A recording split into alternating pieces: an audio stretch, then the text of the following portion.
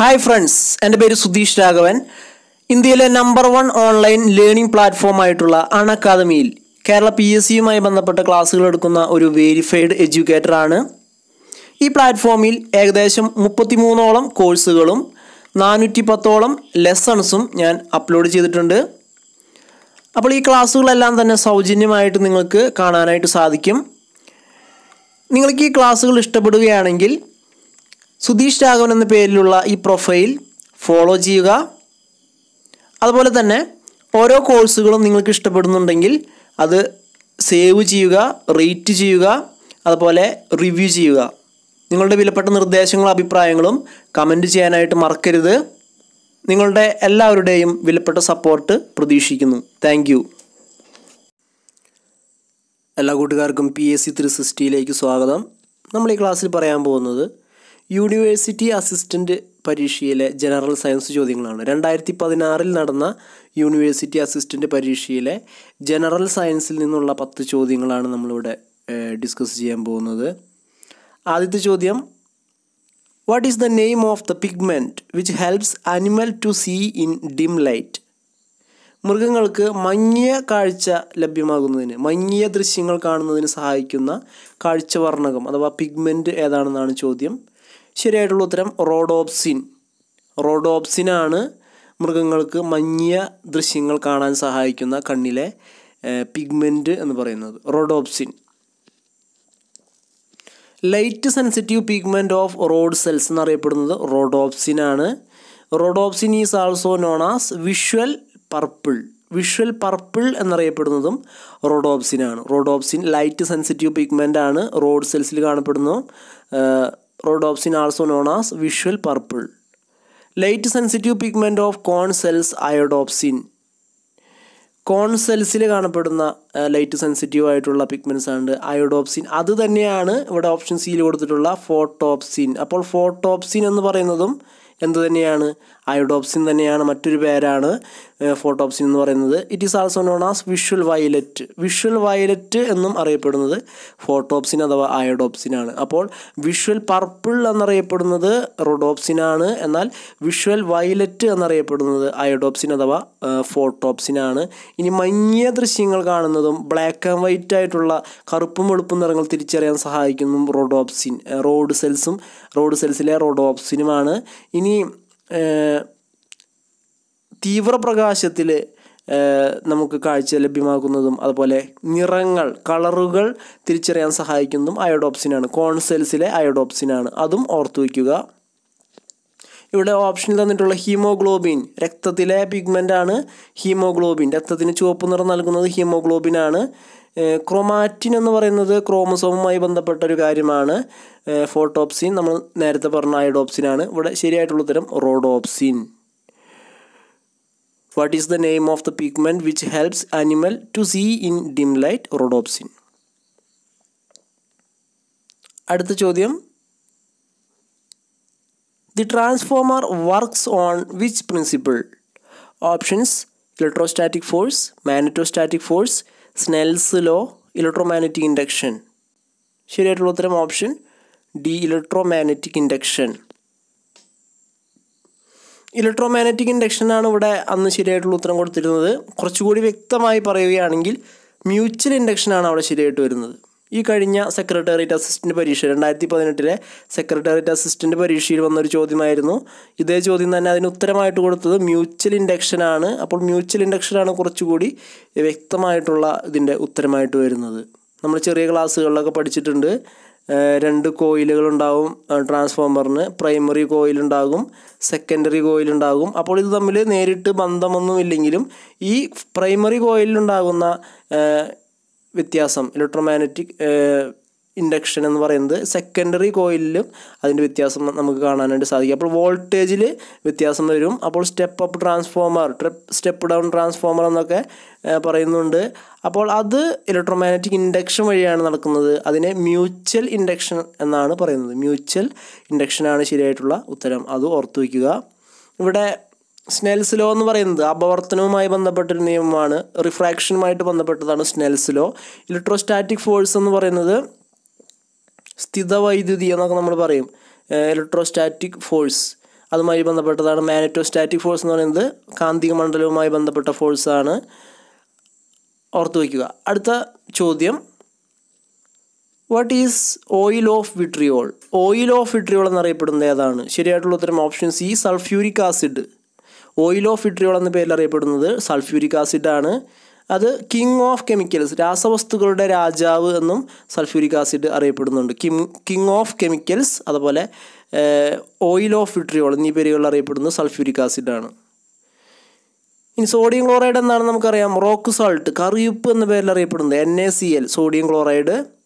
Nitric acid എന്ന് പറയുന്നത് spirit of നൈറ്റർ അല്ലെങ്കിൽ ഫ്യൂമിംഗ് ആസിഡ് എന്നൊക്കെ അറിയപ്പെടുന്നത് nitric ആസിഡാണ്. Hydrochloric acid spirit of salt എന്നാണ് അറിയപ്പെടുന്നത്. പഴയ പേര് മ്യൂറിയാറ്റിക് ആസിഡ് എന്നാണ്. ഇതേ ആസിഡുകളുടെ പേരുകൾ ഇങ്ങനെ നമുക്ക് എഴുതാം. H2SO4. H2SO4 എന്ന് പറയുന്നത് sulphuric ആസിഡാണ്. H2SO4 sulphuric acid. Sodium chloride നമ്മളവിടെ എഴുതിയിട്ടുണ്ട്. ഹൈഡ്രോക്ലോറിക് ആസിഡ് HCl എന്നാണ് എഴുതുന്നത്. Hydrochloric acid HCl. Nitric acid എഴുതുന്നത് HNO3. HNO3 എന്താണ്? നൈട്രിക് ആസിഡാണ്. അപ്പോൾ ഇത്രയും കാര്യങ്ങൾ കൂടി ഓർത്ത് വയ്ക്കുക. ചിലപ്പോൾ ഓപ്ഷനിൽ ഇങ്ങനെയും ചോദ്യം വരാൻ സാധ്യതയുണ്ട്. ഓയിൽ ഓഫ് വിട്രിയോൾ എന്നറിയപ്പെടുന്നത് സൾഫ്യൂരിക് ആസിഡ്. അടുത്ത ചോദ്യം,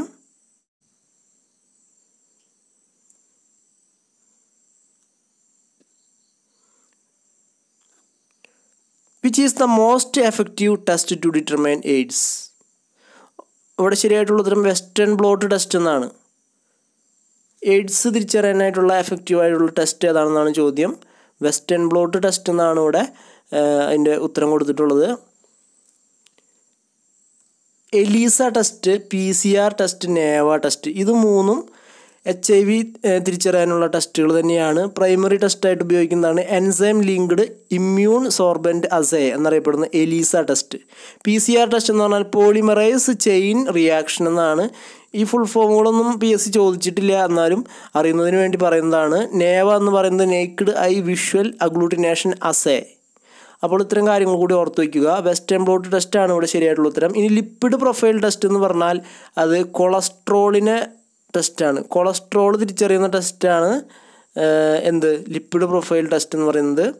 ആൻജിയോഗ്രാഫ് എന്ന് പറയുന്നത് രക്തക്കുഴലുകളിൽ തടസ്സങ്ങൾ കണ്ടെത്താനായിട്ടുള്ളൊരു ടെസ്റ്റിംഗ് രീതിയാണ് ആൻജിയോഗ്രാഫ്. MRI scan, magnetic resonance imaging എന്ന ഒരു ടെക്നിക്കാണ് MRI സ്കാൻ എന്ന് പറയുന്നത്. ആന്തരികാവയവങ്ങൾ സ്കാൻ ചെയ്യാനായിട്ടാണ് അത് ഉപയോഗിക്കുന്നത്. അടുത്ത ചോദ്യം, what is manufactured using Bessemer process? ശരിയായിട്ടുള്ള ഉത്തരം സ്റ്റീൽ. ബെസിമർ പ്രോസസ്സ് എന്തിൻ്റെ മാനുഫാക്ചറിങ് അല്ലെങ്കിൽ എന്തിൻ്റെ ഉൽപ്പാദനവുമായിട്ട് ബന്ധപ്പെട്ടതാണെന്നാണ് ചോദ്യം. സ്റ്റീലിൻ്റെ അല്ലെങ്കിൽ ഉരുക്കിൻ്റെ നിർമ്മാണവുമായി ബന്ധപ്പെട്ടതാണ് ബെസിമർ പ്രോസസ്സ് എന്ന് അറിയപ്പെടുന്നത്. ഇനി വളരെ പ്രധാനപ്പെട്ട കുറച്ച് പ്രോസസ്സുകൾ നമുക്ക് നോക്കാം. ഓസ്റ്റ്വാൾഡ് പ്രോസസ്സ്, നൈട്രിക് ആസിഡിൻ്റെ നിർമ്മാണവുമായി ബന്ധപ്പെട്ട പ്രോസസ്സാണ് ഓസ്റ്റ്വാൾഡ് പ്രോസസ്സ്. സയനൈഡ് പ്രോസസ്സ്, ഇവിടെ ഗോൾഡ്, സിൽവർ എന്നൊക്കെ കൊടുത്തിട്ടുണ്ട്. നോബിൾ മെറ്റൽസ്, കുലീന ലോഹങ്ങളുടെ നിർമ്മാണവുമായി ബന്ധപ്പെട്ടതാണ് സയനൈഡ് പ്രോസസ്സ് എന്ന് പറയുന്നത്.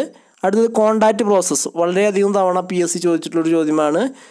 സമ്പർക്ക പ്രക്രിയ അഥവാ കോണ്ടാക്റ്റ് പ്രോസസ്സ്. സൾഫ്യൂരിക് ആസിഡിൻ്റെ നിർമ്മാണ പ്രക്രിയ അറിയപ്പെടുന്നതാണ് കോണ്ടാക്റ്റ് പ്രോസസ്സ് അഥവാ സമ്പർക്ക പ്രക്രിയ. ഇനി ഡോ പ്രോസസ്സ് എന്ന് പറഞ്ഞാൽ മഗ്നീഷ്യം നിർമ്മിക്കുന്നതാണ്. ഡൗൺസ് പ്രോസസ്സ് എന്ന് പറഞ്ഞാൽ സോഡിയമാണ്. ഈ ഡൗൺസ് പ്രോസസ്സും ഡോ പ്രോസസ്സും സമുദ്രജലത്തിൽ നിന്നും കടൽ വെള്ളത്തിൽ നിന്നും ഉൽപ്പാദിപ്പിക്കുന്നതാണ്. മഗ്നീഷ്യം അതുപോലെ സോഡിയം കടൽ വെള്ളത്തിൽ നിന്നും വേർതിരിച്ചെടുക്കുന്നതാണ് ഡൗൺസ് പ്രോസസ്സും ഡോസ് പ്രോസസ്സും എല്ലാം. അടുത്ത ചോദ്യം, മീനാമാത ഡിസീസ് ഈസ് ഡ്യൂ ടു? ശരിയായിട്ടുള്ള ഉത്തരം ഓപ്ഷൻ ഡി, മെർക്കുറി. മെർക്കുറിയുടെ ആധിക്യം മൂലം ശരീരത്തിൽ മെർക്കുറിയുടെ അളവ് കൂടുന്നത് മൂലം ഉണ്ടാകുന്ന രോഗമാണ് മീനാമാത രോഗം. മെർക്കുറി കൂടുമ്പോഴാണ് മീനാമാത രോഗം ഉണ്ടാകുന്നത്. ഇത് ജപ്പാനിലാണ് ഇത് കണ്ടത്. മീനാമാത രോഗം അതായത് വ്യവസായശാലകളിലെ മാലിന്യം നദികളിലേക്കാണ് ഒഴുക്കിവിടുന്നത്. ജപ്പാനിൽ വ്യവസായശാലകളിൽ നിന്നുള്ള മാലിന്യം നദികളിലേക്ക് ഒഴുക്കിവിട്ടു. അങ്ങനെ നദികളിലെ മത്സ്യങ്ങളിൽ ഈ മെർക്കുറിയുടെ അംശം ഈ വ്യവസായശാലകളിൽ നിന്നും പുറന്തള്ളുന്ന ഈ മെർക്കുറിയുടെ അംശം മത്സ്യങ്ങളിലേക്ക് എത്തുകയും അങ്ങനെ മത്സ്യങ്ങൾ ഭക്ഷിക്കുന്ന മനുഷ്യനിലേക്ക് ഇത് എത്തുകയും ചെയ്തു. അങ്ങനെ ഈ മെർക്കുറിയുടെ അളവ് മനുഷ്യ ശരീരത്തിൽ ധാരാളമായിട്ട് വന്നു. അങ്ങനെ ഉണ്ടായൊരു രോഗമാണ് മെർക്കുറി കൂടുതലുണ്ടായ രോഗമാണ് മീനാമാത മാർജാര നൃത്തരോഗം എന്നും ഇതറിയപ്പെടുന്നു. മാർജാര നൃത്തരോഗം എന്നും ഇതറിയപ്പെടുന്നുണ്ട് മീനാമാത രോഗം. ഒരുപാട് തവണ PSC ആവർത്തിച്ചിട്ടുള്ളൊരു ചോദ്യമാണ്. അതുപോലെ തന്നെ ആവർത്തിക്കാനുള്ള ചോദ്യങ്ങൾ നമുക്ക് നോക്കാം. പ്ലംബിസം എന്ന് പറയുന്നത് ലെഡ്, ഇവിടെ ഓപ്ഷൻ ബി ലെഡ് എന്ന് കൊടുത്തിട്ടുണ്ട്. കർത്തീയം അതിൻ്റെ അളവ് ശരീരത്തിൽ കൂടിയിട്ടുണ്ടെങ്കിൽ ഉണ്ടാകുന്നതാണ് പ്ലംബിസം. ഇനി കാഡ്മിയത്തിൻ്റെ അളവ് കൂടിയാൽ ഇത്തായി എന്ന പേരിലുള്ളൊരു രോഗമാണ് ഉണ്ടാകുന്നത്, കാഡ്മിയത്തിൻ്റെ അളവ് കൂടിയിട്ടുണ്ടെങ്കിൽ. അതുപോലെ കോപ്പറിൻ്റെ അളവ് കൂടിയാൽ വിൽസൺസ് ഡിസീസ് എന്ന് പറയും. ഇവിടെ ഓപ്ഷൻ സി കോപ്പർ എന്ന് കൊടുത്തിട്ടുണ്ട്. വിൽസൺസ് ഡിസീസാണ്. അത് അധികം തവണയൊന്നും ചോദിച്ച് കേട്ടിട്ടില്ല, എന്നാലും ഓർത്ത് വയ്ക്കുക. ആഴ്സനിക് ഒരു വിഷമാണ്, ആഴ്സനിക് പോയിസണിങ്ങിന് കാരണമാകും. അടുത്ത ചോദ്യം, A person suffering from bleeding gum need in his food. Correct answer option B citrus. ശ്രദ്ധിക്കുക, ഒരു വ്യക്തിയുടെ മോണയിൽ നിന്നും രക്തം വരുന്നു. അപ്പോൾ അദ്ദേഹത്തിന് ഏത് ഭക്ഷണമാണ് ആവശ്യമായിട്ടുള്ളത്? അപ്പോൾ ഇവിടെ തിരിച്ച് ചോദിച്ചിരിക്കുന്നതാണ്, അതായത് നേരിട്ടല്ല, കുറച്ച് വളഞ്ഞ് ചോദിച്ചിട്ടുള്ളതാണ്. വിറ്റാമിൻ സി യുടെ അഭാവം മൂലമുണ്ടാകുന്നത് സ്കർവിയാണെന്ന് മനസ്സിലാക്കണം. വിറ്റാമിൻ സി അടങ്ങിയിട്ടുള്ള ഭക്ഷണം സിട്രസ് ആയിട്ടുള്ള ഭക്ഷണമാണെന്നും കൂടി നമ്മൾ മനസ്സിലാക്കണം. അങ്ങനെ മനസ്സിലാക്കിയെടുക്കണം. ബ്ലീഡിങ് ഗം എന്ന് പറഞ്ഞാൽ അത് സ്കർവി എന്ന രോഗത്തിൻ്റെ ലക്ഷണമാണ്. സ്കർവി അതാണ് ബ്ലീഡിങ് ഗം, മോണയിൽ നിന്നും രക്തസ്രാവം.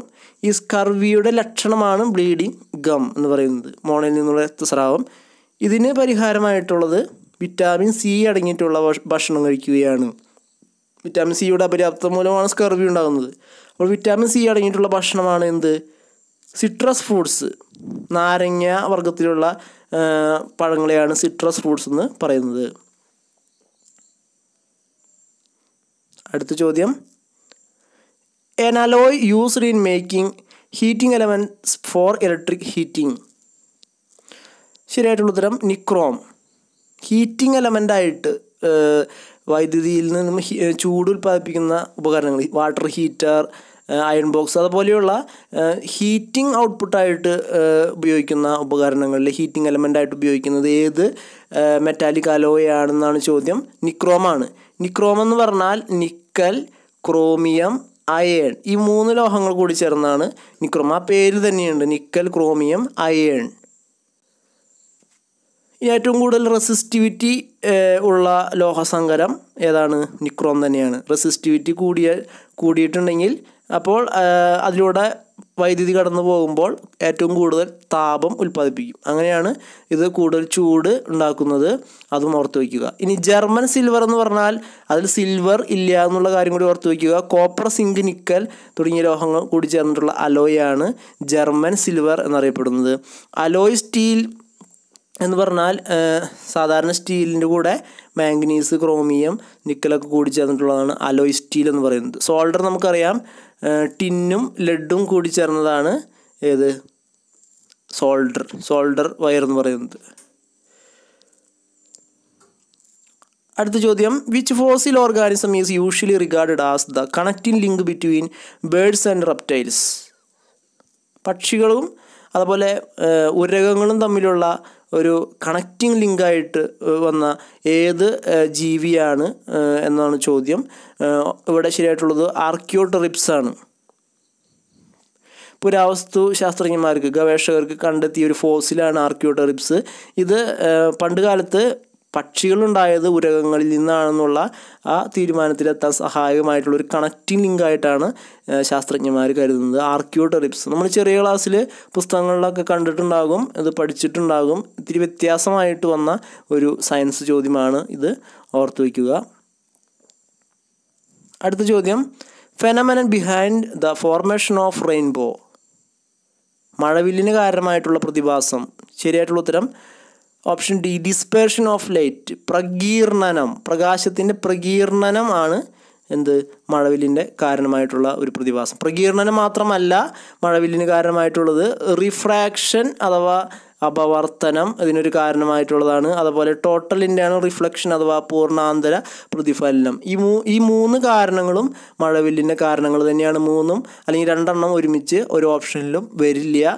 ഏതെങ്കിലും ഒന്ന് മാത്രമേ ഓപ്ഷനുകളിൽ ഉണ്ടാവുകയുള്ളൂ. അപ്പോൾ ഓർത്തു വയ്ക്കുക, മഴവില്ലിന് കാരണമായിട്ടുള്ള പ്രതിഭാസം ഇവിടെ ഉത്തരം കൊടുത്തിരിക്കുന്നത് ഡിസ്പേർഷൻ ഓഫ് ലൈറ്റ്, പ്രകീർണനമാണ്. ഇനി റിഫ്രാക്ഷൻ അതുപോലെ ടോട്ടൽ ഇൻറ്റേർണൽ റിഫ്ലക്ഷനൊക്കെ ഇതിന് കാരണമായിട്ടുള്ളതാണ്. Diffraction of light. ഡൈഫ്രാക്ഷൻ എന്ന് പറയുന്നത് അതാര്യമായിട്ടുള്ള ഒരു വസ്തുവിനെ ചുറ്റി വളഞ്ഞിട്ട് പ്രകാശം സഞ്ചരിക്കുന്നു. അതാണ്. നിഴലുകൾ ക്രമരഹിതമായിട്ട് കാണപ്പെടുന്നു. നിഴലുകൾ ക്രമരഹിതമായിട്ട് കാണപ്പെടുന്നതിന് കാരണം എന്താണെന്ന് ചോദ്യം വരാറുണ്ട്. അത് ഡിഫ്രാക്ഷനാണ്. അതുപോലെ CD-കളിൽ, കോമ്പാക്റ്റ് ഡിസ്കുകളിൽ കളർ ഫ്രിഞ്ചസ് കളർഫുള്ളായിട്ട് കാണുന്നതിന് കാരണം CD-കളിലെ കളറുകളുടെ കാരണം ഡൈഫ്രാക്ഷനാണ്. അത് ഓർത്ത് വയ്ക്കുക. ഇനി സോപ്പ് കുമിളകളിലെ വർണ്ണങ്ങൾക്ക് കാരണം ഇൻ്റർഫറൻസ് ആണ്. അതുപോലെ ജലത്തിൽ വ്യാപിച്ചു കൊടുക്കുന്ന ഓയിൽ ലെയേഴ്സ്, ഓയിൽ പാളികളിലെ കളർഫുള്ളായിട്ടുള്ളതിന് കാരണം അതും ഇൻ്റർഫറൻസ് ഓഫ് ലൈറ്റാണ്. അതുമാത്രം ഇൻ്റർഫറൻസ് ആണ്, അതും ഓർത്ത് വയ്ക്കുക. സ്കാറ്ററിങ് ഓഫ് ലൈറ്റ് എന്ന് പറഞ്ഞാൽ വിസരണമാണ് ഉദ്ദേശിക്കുന്നത്. അന്തരീക്ഷത്തിലെ പൊടിപടലങ്ങളിൽ പ്രകാശം തട്ടിയിട്ട് ക്രമരഹിതമായിട്ടുണ്ടാകുന്ന പ്രതിഫലനമാണ് വിസരണം. അപ്പോൾ ആകാശത്തിൻ്റെ നീല നിറത്തിനും സമുദ്രജലത്തിൻ്റെ നീല നിറത്തിനും കാരണം സ്കാറ്ററിങ് ഓഫ് ലൈറ്റാണ്. ഇത്രയും ചോദ്യങ്ങളാണ് 2016 നടന്ന യൂണിവേഴ്സിറ്റി അസിസ്റ്റൻ്റ് എന്ന പരീക്ഷയ്ക്ക് ചോദിച്ച ചോദ്യങ്ങൾ. ഇത് കുറച്ച് എളുപ്പമുള്ള ചോദ്യങ്ങളാണ്. എന്നാൽ ഈ കഴിഞ്ഞ സെക്രട്ടേറിയറ്റ് അസിസ്റ്റൻ്റ് പരീക്ഷയ്ക്ക് ചോദിച്ച ചോദ്യങ്ങൾ കുറച്ച് കടുപ്പമേറിയ ചോദ്യങ്ങളായിരുന്നു. അപ്പോൾ ആ നിലവാരത്തിലുള്ള ചോദ്യങ്ങൾ വന്നാൽ അത് ഉത്തരത്തിലേക്ക് എത്താനായിട്ട് നമുക്ക് കഴിയണം. കാരണം അത് റാങ്ക് മേക്കിംഗ് ചോദ്യങ്ങളായിരുന്നു. അതായത് അധികം ആർക്കും അറ്റൻഡ് ചെയ്യാൻ സാധിക്കാത്ത വിധത്തിലുള്ള ചോദ്യങ്ങളായിരുന്നു. അപ്പോൾ അങ്ങനെയുള്ള ചോദ്യങ്ങൾ വന്നാൽ എങ്ങനെ നമുക്കത് അറ്റൻഡ് ചെയ്യാൻ പറ്റും, അല്ലെങ്കിൽ അതിൻ്റെ ബേസിക്കായിട്ടുള്ള കാര്യങ്ങൾ അറിഞ്ഞാൽ എങ്ങനെ അറ്റൻഡ് ചെയ്യാം. ഇതുപോലെയുള്ള കാര്യങ്ങൾക്ക് വേണ്ടിയിട്ട് ഇനിയും സയൻസ് ക്ലാസ്സുകൾ അപ്ലോഡ് ചെയ്യുന്നതാണ്. അപ്പോൾ യൂണിവേഴ്സിറ്റി അസിസ്റ്റൻ്റ് പരീക്ഷയ്ക്ക് ഇപ്പോഴേ തൊട്ട് തയ്യാറായി തുടങ്ങുക. കൂടുതൽ ക്ലാസ്സുകൾ അപ്ലോഡ് ചെയ്യുന്നതായിരിക്കും. നിങ്ങൾ ആദ്യമായിട്ടാണ് PSC 360യുടെ ഈ വീഡിയോ കാണുന്നതെങ്കിൽ തീർച്ചയായിട്ടും ചാനൽ സബ്സ്ക്രൈബ് ചെയ്യുക. ഏറ്റവും പുതിയ നോട്ടിഫിക്കേഷൻ ഏറ്റവും ആദ്യം ലഭിക്കുന്നതിനായിട്ട് തൊട്ടടുത്തുള്ള ബെൽ ബട്ടൺ എനേബിൾ ചെയ്യുക. താങ്ക്